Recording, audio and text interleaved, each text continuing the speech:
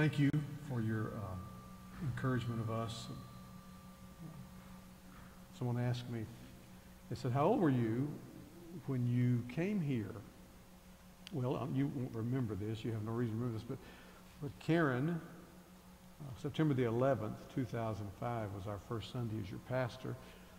Karen's birthday was on that day. She had turned 53, and I would turn 53 a few days later. And you know this by now if you've hung around here any time at all.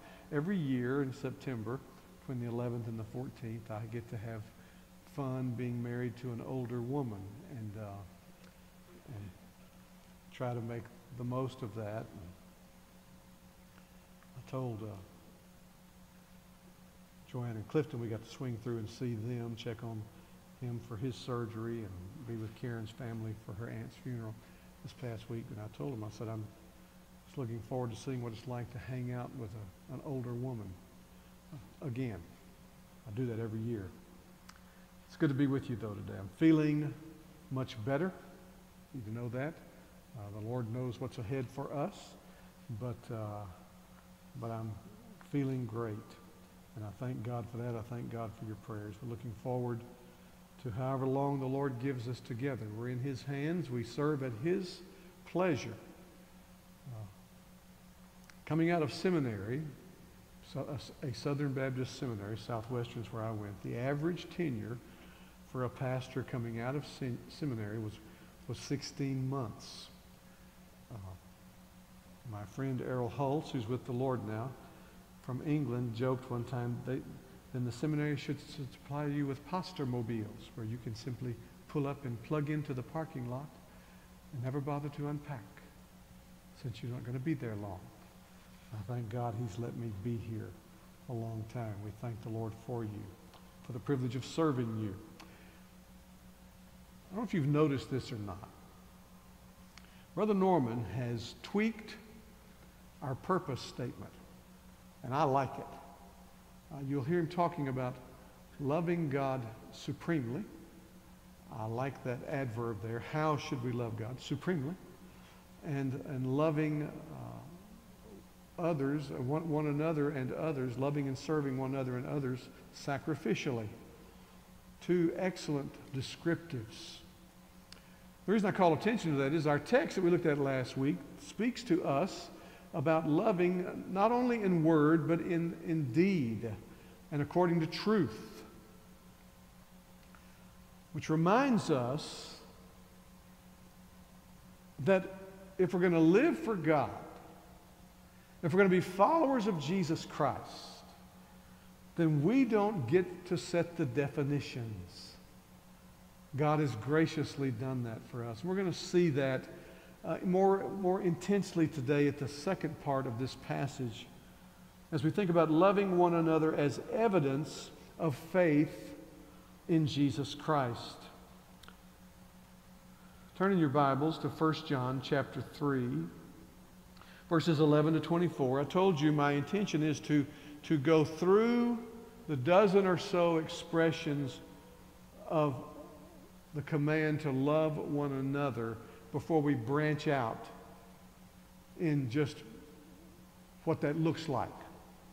Serving one another, bearing with one another, encouraging one another, endeavoring with one another, rebuking one another. Before we launch into that, we're kind of laying this foundation here. And we began that last week on this particular, the fourth or fifth installment now. Loving one another as evidence of faith in Jesus Christ. Stand with me if you would. Follow along as I read 1 John 3, 11 to 24. And we'll pick up where we left off last week. For this is the message that you've heard from the beginning, that we should love one another. We should not be like Cain, who was of the evil one and murdered his brother. And why did he murder him? Because his own deeds were evil and his brother's righteous. Do not be surprised, brothers, that the world hates you. We know that we have passed out of death into life because we love the brothers. Whoever does not love abides in death. Everyone who hates his brother is a murderer, and you know that no murderer has eternal life abiding in him. By this we know love, that he laid down his life for us, and we ought to lay down our lives for the brothers. But if anyone has this world's goods and sees his brother in need, yet closes his heart against him, how does God's love abide in him? Little children, let us not love in word or talk, but in deed and in truth. And of course, that doesn't mean we should never say I love you. It means in word or talk only, but in deed and in truth. By this we shall know that we are of the truth and reassure our heart before him. For whenever our heart condemns us, God is greater than our heart, and he knows everything. Beloved, if our heart does not condemn us, we have confidence before God, and whatever we ask, we receive from him, because we keep his commandments and do what pleases him. And this is his commandment,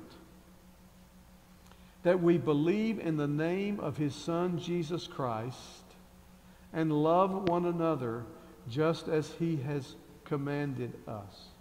Whoever keeps his commandments abides in God, and God in him. And by this we know that he abides in us, by the Spirit whom he has given us. What have we read together? We've read the inerrant, infallible, all-sufficient Word of God. And as this Word continues to capture, as Paul says in Corinthians, every thought, take every thought captive to make it obedient to Christ. As this Word continues to wash over our hearts and shape us and influence the beat of our hearts, may it be manifested in a supreme love for God, God above all else and all others, and a sacrificial servant love for one another and for the world. Thank you. Please be seated. I told you last week that if you read 1 John through carefully, you know that he divides, for him the world's divided into two classes of people. The children of God and the children of the devil. There's no middle ground, no in between for him. There's only light and darkness, not a twilight. He only sees life or death. He uses present tense verbs. Doing, does, renders, continues to do. Loves, continues to love. In the first part of his letter, he emphasizes righteousness. This is a transition portion here where he begins to emphasize love. In other words, righteousness is a life of love. Having been justified by faith alone, in Christ alone, by the grace of God alone, we love. We cannot help but love. Even when you don't want to love, you find yourself compelled to love. And I said to you last week that love can be thought of as the highest expression of righteousness. Not a maudlin sentimentality. We talked about that before. No, a biblical love. A biblically based, a biblically sourced, a biblically energized love. And so he's told you that this section here breaks down along these following expressions. Love for one another is the highest expression of the gospel. Verses 11 and 12, we looked at that. Love for one another is evidence of the new birth, verses 13 to 15, we looked at that. Love for one another is supremely demonstrated in the death of Jesus Christ, verses 16 to 18. And now today, love for one another is evidence of faith in Jesus Christ. You see, if you love him, you've been enabled to love him by a work of the Spirit in the new birth. You began watching last Sunday night. I hope you're participating in this. I'm looking forward to being a part of it tonight. Karen and I actually got to listen to several episodes of this study as we were traveling from Oklahoma to Texas to Louisiana to Texas and back here. And it's a great study. And you'll recall, I forget which section it's in, when Martin Luther was asked at one point, in his journey, struggling to please God, struggling to have the favor of God, struggling to enter into the righteous standard of God. So do you love God? He said, love God, I hate God. Wow, how could you say that? Because he saw no way to please God. He saw God's standard of inflexible righteousness as unattainable, and no matter how hard he tried, the more of a deficit he felt. Until you discover, as he discovered, reading Augustine's commentary on Romans, that the righteousness of God is God's righteousness, which he imputes to sinners by faith in Jesus Christ. And when that happens to you and to me, there is birthed into our hearts not only the enabling to repent of sin, to be sorry for sin, and to hate it and forsake it because we know it displeases God. Not only the enabling of faith in Christ, where we come to rest only in the perfect life of Jesus Christ, in his life, his active righteousness, his active obedience, where he perfectly kept the law of God moment of every day of his life on this earth. His passive righteousness or passive obedience, where he willingly surrendered himself. He laid down his life and died in our place. He rose from the grave, and we, like children, look to Jesus and live by faith. And in that enabling of repentance, that enabling of faith in Christ, that experience we call the new birth, there is birthed in us, Peter says, we've been made partakers of the divine nature. And when you become a partaker of the divine nature, not like these silly people who run around saying, we're gods too. I'm a god. It's nonsense. Whether it comes out of the mouth of a Mormon or out of the mouth of a charismatic, it's nonsense. No, partakers of the divine nature, and that now you're enabled to love like God loves. You're compelled to love as the very nature of God loves his own. And this text shows us this. So that in the fourth place, love for one another is evidence of faith in Jesus Christ. I'll read verses 19 to 24 again just to get them in our minds. By this,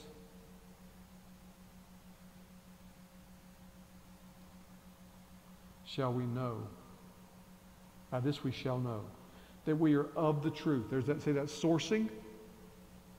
That you only understand followers of Christ as you understand them being sourced in the truth, birthed in the truth. By this we know that we are of the truth and reassure our heart before him. He's talking about a biblical basis for assurance. There's false assurance. A lot of people have false assurance. Bumping to them all. They're sitting at home today. Multitudes of them. No interest in the things of God, no interest in being with the people of God, yet they think they're going to spend eternity in heaven rejoicing with the people of God when they can't stand to be with them 1 or 2 Sundays a month. Absurd. No, there's a biblical assurance. For whenever our heart condemns us, God is greater than our heart, and he knows everything. Beloved, if our heart does not condemn us, we have confidence before God. Talking about assurance here. Whatever we ask, we receive from him because we keep his commandments and do what pleases him. Whose commandments? Whose commandments are we talking about here? Trace your antecedent. God. What are God's commandments? The 10 Commandments.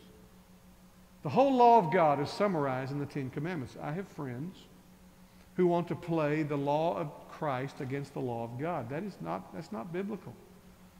1 John's one of the last letters written in the entire Bible.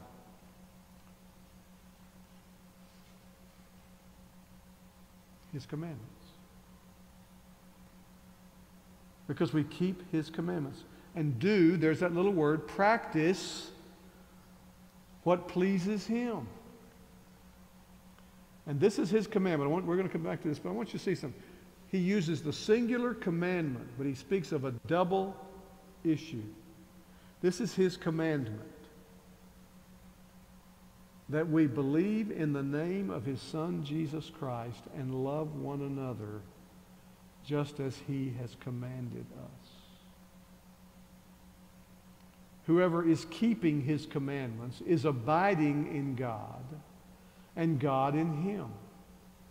And by this we know that he abides in us, by the Spirit whom he has given us. My Greek professor, Dr. Curtis Vaughan, observed in his commentary that these verses 19 and 20 are generally conceded to be the most difficult verses in the entire letter of 1 John. And it's primarily because of grammar complexity. What's he saying? Who's he saying it about? What's he referencing here? We won't delve into the grammar. We'll just try to do an exposition of what I believe is the best rendering of this. In fact, Dr. Vaughan suggests you should consult several translations to see the numerous ways in which the text is rendered.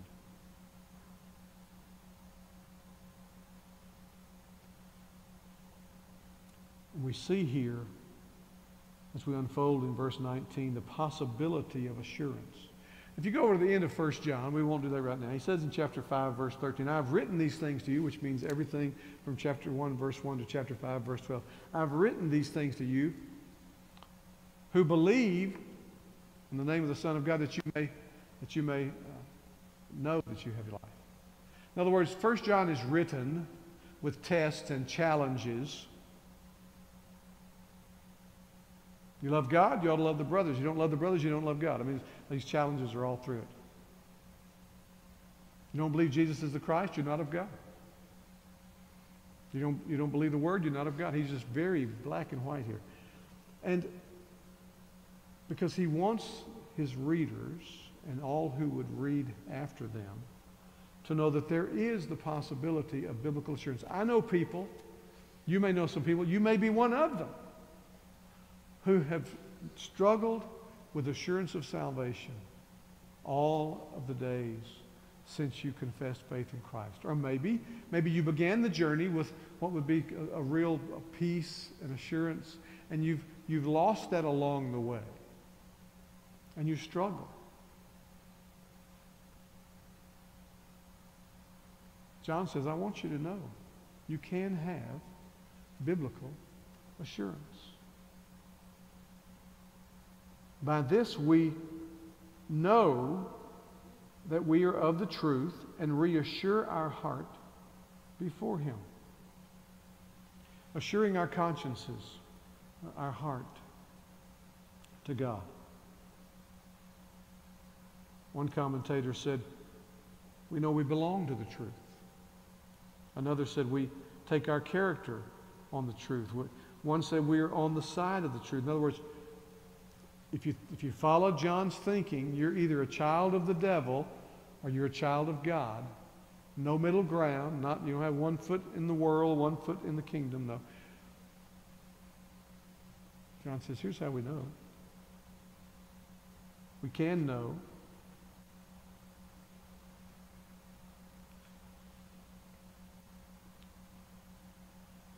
And we can reassure our hearts before God. Stand before God.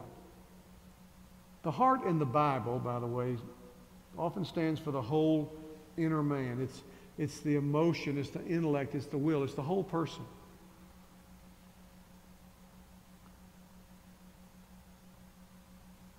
One commentary says we set our hearts at rest.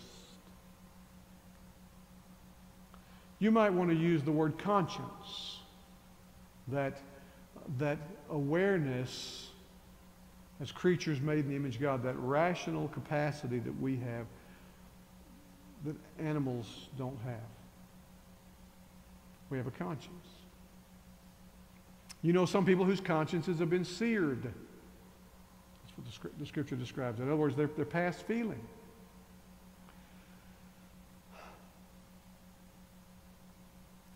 But most people have a tender conscience. And it can be wounded. And it can be grieved. And troubled. But we do live in a generation where it seems like the hard heart, the seared conscience, is on the ascendancy. I don't know if you read recently our governor, who professes to be a believer, people who know him personally, pastors who know him personally, say that that is true about him, intends to speak at a men's conference this next weekend at a church in the Tulsa area. And he's being railed against by the Freedom from Religion Society, who say it's a violation of the separation of church and state, one of the most bogus things ever posited upon the American conscience. There is no separation of church and state in our Constitution. There was a pastor from Danbury, Connecticut, Baptist pastor, who wrote to Thomas Jefferson, and be sure that you don't breach the wall of separation. And he was not saying, be sure that religion doesn't enter into government. He was saying, be sure that government doesn't infringe on religion. That's the history behind it. It's one of the most wicked things that's ever been done in our society, is this imposing of separation of church and state. So, of course, this group out there, this with seared consciences, are railing against our governor. But he's using tax dollars, which he won't be, to speak to Christian men about being Christian men. It's nonsense. Christian men need to be called up. Our consciences need to be challenged. And John says that can happen in the presence of God. In fact, the way he says it here, the text actually renders, in God's presence, these things will happen. So that's the emphasis, is do you want biblical assurance? Do you want to live your life in such a way that when you come to the end of your life and you stand in the presence of God, you will have full-orbed biblical assurance? And he goes on, having expressed that it's possible to have assurance, to speak of the importance of this assurance. Look at verse 20. For whenever our heart condemns us, God is greater than our heart, and he knows everything. It's interesting that some of the renderings of this. This is part of the complexity of the grammar. Some people read this as if he's saying, when your heart condemns you, don't worry. God knows more than you do, so just relax. That's not what he's saying here. He's saying, if your conscience condemns you, God knows you better than you do. You should tremble when your conscience condemns you. You should repent. Because, see, you can fool the people and even fool yourself. But you can't fool God. God knows everything. He is omniscient. He knows the end from the beginning. He knows the thoughts and intents of our heart. Not only what we're thinking, what we're inclined to do. And so he sets this before us. There's the possibility of assurance, and it's very important that you come to assurance, and you need to come this way. Not kidding yourself. Folks, do you understand that there are multitudes living right now,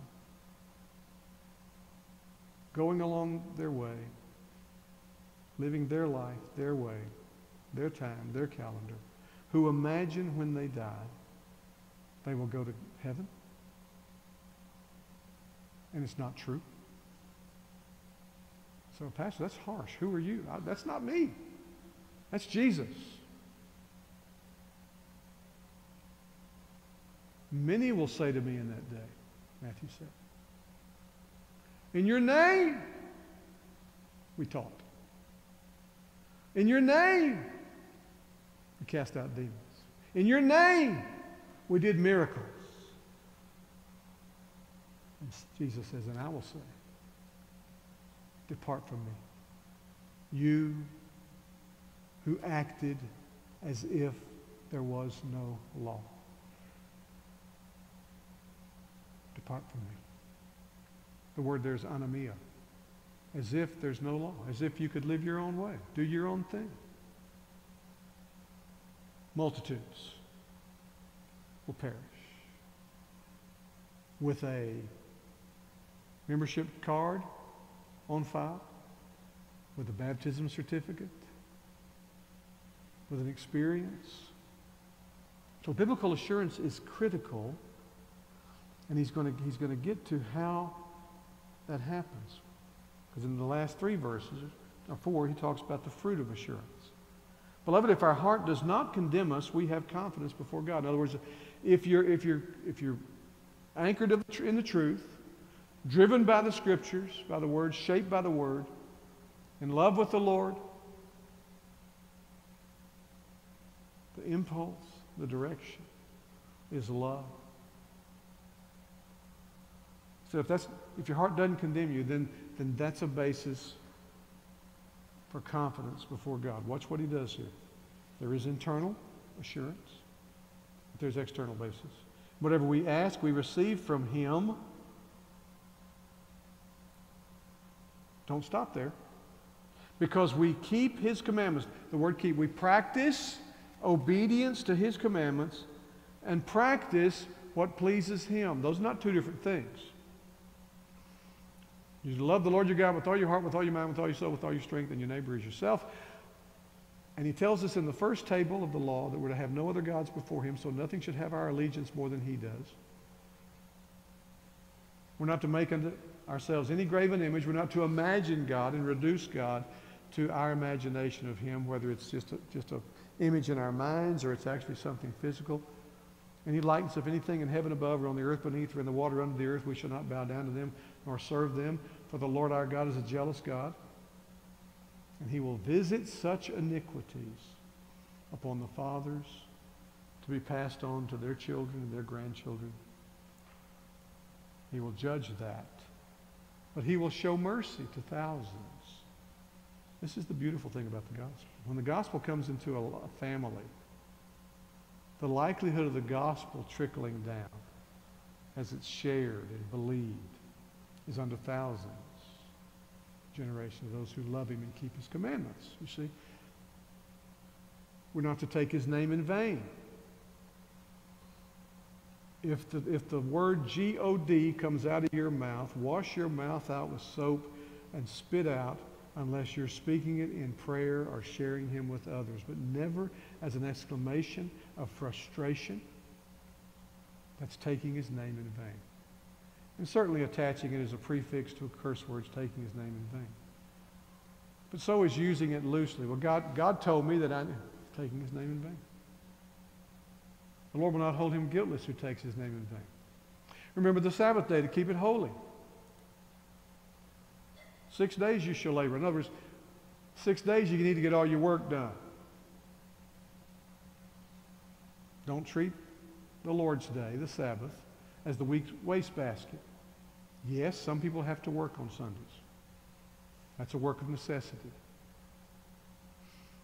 But to excuse being apart from the people of God when we gather on the Lord's Day in the name of having to get your stuff done, you're treating the Lord's Day like the week's wastebasket. Saturday part 2 is what it is for many people. You see, that's how you please God. It's not complicated. It's just intense. But see, you also please God by the way you relate to others. You're to honor your father and your mother. Children, you're to honor your father and your mother. Grown children, you're to honor your father and your mother. Grandchildren, we can go on and on. You get the point? God is a God of order. And he gives order to his society. And that carries with it the responsibility of parents being honorable. You know the number one factor, the number one common denominator in all the mass shootings is no meaningful father figure in the home. You think God will not be mocked? We have unleashed on our culture bloodthirsty young men and women, primarily young men, who live without a dad. And they're mad. And they're angry. And they're killers. Honor your father and your mother, that your days may be long upon the land which the Lord your God has given you. You know the rest of them. Don't murder. We've already seen in this text. Cain was a murderer. Jesus said in the Sermon on the Mount, you've heard it said, do not murder, but I say don't hate. And John's process is, if you don't love God, you hate God. And if you hate God, you can't love others. And if you don't love others, you're a murderer. I mean, that's the way John factors through this. Whatever we ask, we receive from him because we keep his commandments. Number 7, don't commit adultery. Honor marriage. This culture is off the rails. If you dare to speak of being monogamous, faithful to your wife, say things like, I don't allow myself to be alone with another woman. Oh my goodness gracious. What have we got in the White House, for crying out loud? This vice president of ours, he's so misogynistic. He hates women so. Folks, we've gone crazy. The culture has gone stark, raving mad. Marriage, one man, one woman, in a one-flesh relationship for all of life. That's bigoted today. 2 genders or 32. You see how important it is? If you want biblical assurance in this culture, don't look to people for it. Go to the Word of God, because he says here, the 8th commandment, you shall not steal. That's all our government does. That's all, and I was starting to say one party, but that's not true. That's all both parties want to do is steal, just confiscate. It's called taxation. Steal this, steal that, take this, take that. You should not steal, the right to property. Don't lie, don't bear false witness. Not only tell the truth, but tell it in a timely way. Be honest. Then don't covet. I've told you before, this is fascinating with the 10 Commandments, and I'm going to stop here. All the rest of these things we've read through, you're doing, you're saying, you're killing, you're loving, you're working, you can stand perfectly still, not move a muscle, and covet. So it comes full circle. Paul says in Colossians, covetousness is idolatry. You come back to no other gods before me. You see, that's how you please God. And if you're pleasing God, then your prayers are aligned with him. That's the beauty here. In other words, you don't do this and then God becomes your big ATM machine. No. When this is the life that you're striving to live, you're more in tune with the will of God. And you pray more in tune with him.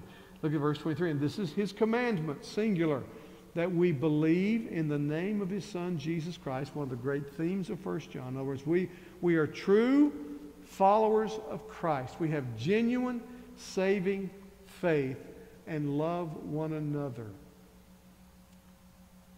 You can't separate the two. Well, I'm about me, mine. I'll never forget when Y2K was coming. I don't know what y'all were doing here for Y2K, but in Shreveport, we had some people that were real survivalist types. I'll never forget a guy in our church, he wanted to have a meeting. Have a meeting. We got to talk about this with our congregation. Well, so we had a meeting, And I was being assured by computer types, it's not going to be a big deal. But so we had a meeting, and we get to talking. They've been storing up stuff for months and months and months. They had bought more guns and ammunition and more food. And then he said this. He said, if you're not making preparation for this, don't come showing up at my door when it happens. I thought, the gospel just went up in flames there. And what do you think this is? Is this like the little red hen talking about fixing a meal, for crying out loud? You see? No, love. Love. Sometimes you just can't help it. Karen and I were in a Walmart in Shreveport the other day. This woman's walking across the parking lot, and you just sometimes can tell. And our eyes met, and she just begins to weep uncontrollably. Now, I will allow that it was possibly crocodile tears, but I was moved by that. So I was getting in my car, and I stopped, and I said, "Are you okay? What's going on?" And she just broke down weeping. This woman never met me. Running from a man. She was from Texas. That was trying to get to her, to harm her. And was trying to get some gas money to get to her dad's house. You know, maybe I got took. But something inside me said, you need to help this person. So I reached out to her, shared the gospel with her, and she said, she said, I'm a Christian. I believe in Jesus. I can't believe God sent me another Christian. So would you pray for me? So we prayed out there in the parking lot. It's just, you do some things sometime that you didn't plan to do. Love compels it. Love compels it. We love one another just as he has commanded us. So you can't separate the two, folks. You cannot separate faith in Christ and love for one another. There are people trying to do it. Multitudes. Who imagine they're on their way to heaven and they don't give one iota of a sense of concern or care for the brethren. Let me tell you something. One of the marks of loving the brethren is being where the brethren are when they meet. Just if you had a child stayed up in his room, time to eat. Where's Bobby? He's in his room. Oh, why ain't he? He doesn't say he doesn't want to eat with us. What's going on there? He doesn't like us.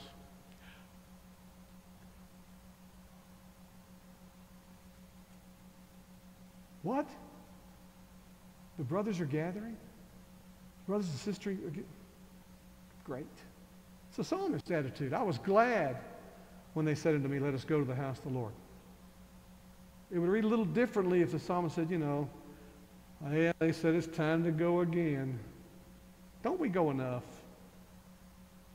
You say, that's totally contrary to the spirit of the psalmist. Exactly, that's my point. You recognize that. If we love one another, just as he commanded us. Whoever is keeping his commandments is abiding in God. And God is abiding in him. And this is where John's been going. It's not a saying faith, it's a saving faith. It's not talking love, it's doing love. It's acting. That's why I decided to change the theme of the study. One anothering, a participle, action. One anothering.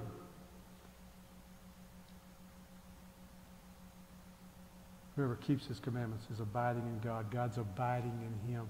And by this we know that he is abiding in us, by the Spirit whom he has given us. Final point. When the Spirit indwells you, you and I may, for a season, move against the flow of the gospel. But you can't keep it up. Because John teaches us, Paul teaches us, that when we disobey God's clear teachings, and these are clear, it grieves the Spirit who indwells us. Because you see, he makes much of God and makes much of Jesus. And when the Spirit is grieved, he's not like a pouting child. When the Spirit is grieved, he grieves me and he grieves you. Because see, the Lord loves us too much to let us continue in sin. Yes, we can step into sin. Yes, we can cultivate wrong thinking. But he loves us too much to let us stay there. This is how we know that he is abiding in us. It's not because we say he does, not because someone else has told us he does. It's by the Spirit whom he has given us, who provokes us to love him and keep his commandments. And John assures us in chapter 5, his commandments are not a burden to those who have been born again. They are, however, to people who hadn't been born again. I was talking with Nettie before the service. Josue's grieved because he says there's so many people there who say they love God. They may go to church, but they're so mean and cynical and negative. How can that be? It's the difference between religion and Christianity. It's the difference between saying faith and saving faith. Saving faith has the Spirit indwelling us, stirring in us, grieving us when we sin, so that our conscience accuses us when we sin, and we repent of that. 1 John 1:7, if we confess our sins, He's faithful and just to forgive us of our sins, to cleanse us from all unrighteousness. And then saving faith has the working of the Spirit so that we love God, we strive to obey His commandments, to do what pleases Him, and we know that loving Him and loving others pleases Him, and so we love one another. And sometimes we do that when we don't want to.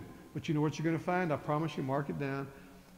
Every time you engage in loving one another, even when you're not there mentally, the Lord brings you along there. It's beautiful to see. I don't feel like it. Well, the enemy of your soul's got you right where he wants you. Because the heart is deceitful and desperately wicked. And if he can get to messing with you and convince you you're a hypocrite if you do something in the name of God, in the name of the Lord Jesus Christ, that you don't feel like doing, you're a hypocrite, then he's got you. And just the opposite is true. The Scripture teaches you do what is right, just because it's right to do. Trust the Lord to give the attending feeling. And I close with this illustration. At the wedding feast in Cana, Mary came to Jesus and said, they're out of wine. Jesus, we won't go into the rebuke there. He says, why would you tell me that? It's fascinating, Mary's faith. She didn't look at him and think, well, that didn't go the way I thought. No.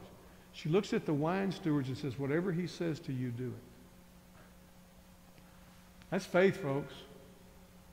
So, he's a visiting rabbi. He says, fill those vessels, the vats, with water. Now, folks, if you're scrambling to save the character and reputation of the host of the wedding, taking time, because they didn't just turn the faucet on. They had to go get water, fill those things with water. Doesn't make any sense. It's time you don't have. Whatever he tells you to do, do it. They filled it with water. He said, draw some out. Says to the steward, draw some out. The steward says, wow. Everybody else that has a wedding serves the good stuff, and then the cheap stuff comes out when the palate is numbed somewhat by the wine. You've saved the best wine for last. And you walk away from that wedding in Cana knowing, you know something? The Lord calls upon me to do some things, to be some things. They don't come naturally from me, it's supernatural. They don't even come easily for me, sometimes not even pleasantly for me. Yet he's called me to do it. And whatever he calls me to do, I'm going to do it by his grace for his glory. Even if I don't feel like it, I'm going to trust him to sanctify my feelings in this as a part of the working out of obedience to him. And that's what one anothering is. See, if we wait until we feel like it, we got an enemy of our souls who'll make sure that we don't. Because life happens. Are you one anothering? Look for opportunities. They're all around you. In Jesus' name, bless somebody today. In Jesus' name, touch somebody today. In Jesus' name, love one another. At home, in your family, in your church, in your neighborhood. Love one another. That's what abiding in God looks like. And it delights in what he's revealed to us about how he would have us live as followers of the crucified, risen, ascended, reigning, interceding, and soon returning King of kings and Lord of lords. Let's pray.